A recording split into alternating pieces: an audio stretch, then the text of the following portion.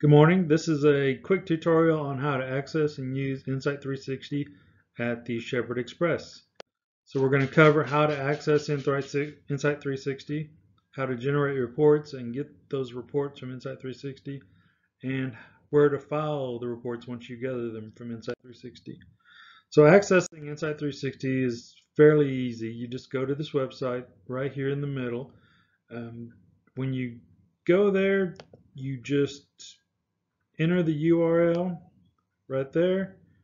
Now you can't see it. Your username is Shepherd at Insite360, and the password is simply 123456778. And you can give access to this to your CE, to your delivery drivers, to anyone that needs it, anyone that asks for it, or anyone that might have use for these records.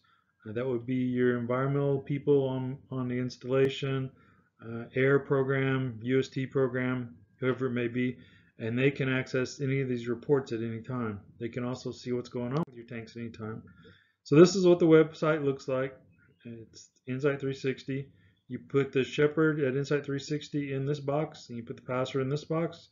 Click Remember Me, sign in. I would bookmark it up here so that you can access it anytime you need it, and share the bookmark with other people in your store or your GM or your business managers or whoever may need access to it. Insite360 is fairly easy to use. Once you log in, this will be the first thing you see. And this is just an overview of your site. It shows how many active alarms there are, that's communicating correctly, how many days supply it has, inventory amounts, and if there's any water in the fuel. And then the other stuff appears really just, we use it worldwide, but you're not going to use it so much on site. It gives you your current stock for your tanks on site.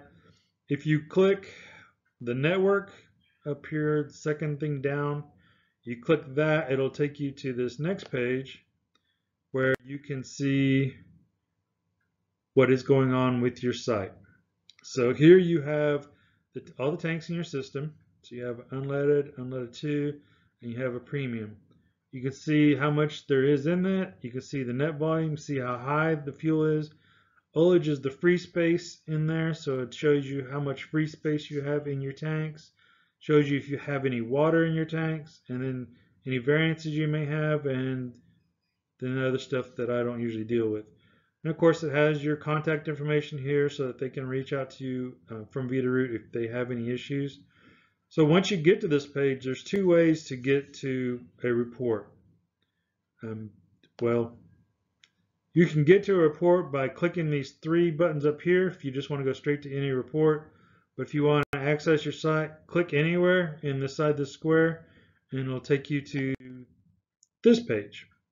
This page gives you a lot more information about your facility, about the tanks themselves, about what's going on. You can see all the stuff in there, the addresses.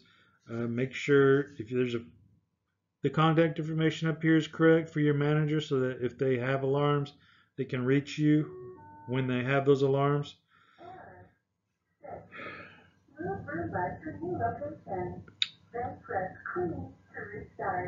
I hope you didn't hear my Roomba. My Roomba wants to be moved. Yay. So anyway, to get to the reports, like I said, you click up here in the top. There's three buttons up there. And that'll take you to the environmental compliance page. What you do is that when you click those three buttons, there'll be a drop down. I don't know why it's number 12, but site compliance is what you're going to click on to get to the environmental compliance reports. So once you click on that, it'll pop up, and you're going to have to be patient because it takes a while to load. Once it does load, which probably be 35 to 45 seconds before it finally loads, and I found it best to do this in Chrome. I don't know if it even works in Internet Explorer. Once you get it open, this will be the first page you see, and it's the compliance site summary for the year. So it gives you what's been going on the whole year, and we don't usually pay a lot of attention to this unless you want to go back. Say an inspector comes and he wants a report from July 2021.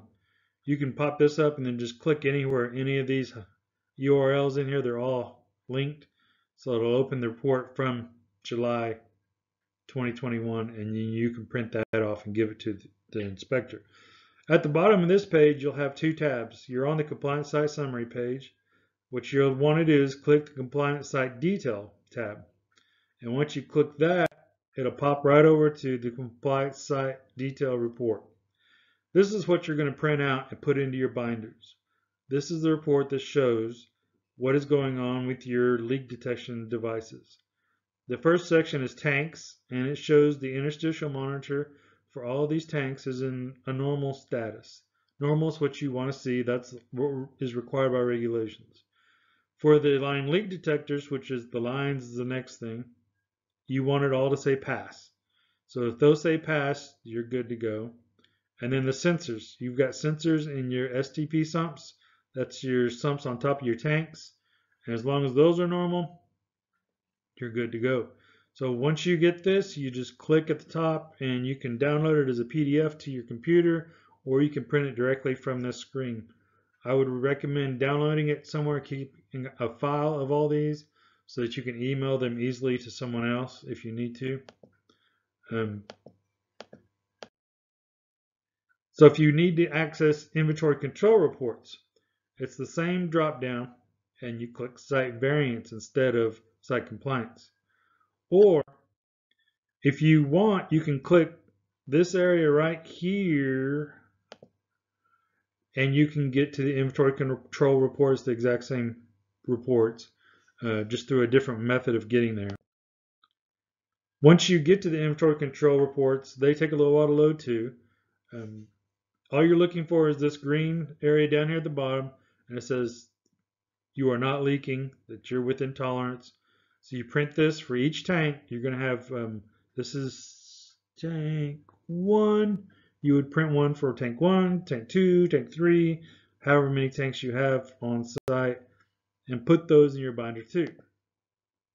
When I talk about binder 2, the next thing we go to is you should have 3 binders on site. These 30-day release detection results, you should print one every month or every 30 days and put it in this binder underneath this tab right here where it says 30-day release detection results. And you'll print the environmental compliance report and the inventory control report and put those both behind this tab right here, and that's all you need to do. And that's all I have for this. If you guys have any questions, please let me know anytime and I'll be happy to help you out.